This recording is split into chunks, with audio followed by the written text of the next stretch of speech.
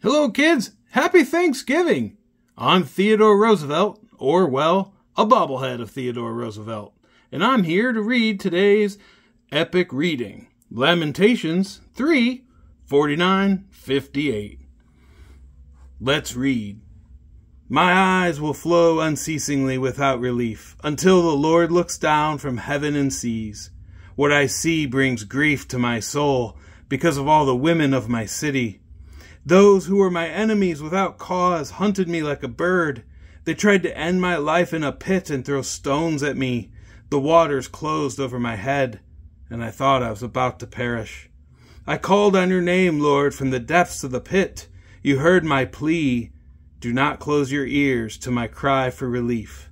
You came near when I called you, and you said, do not fear. You, Lord, took up my case. You redeemed my life. What an excellent passage. Well, have a great day, kids.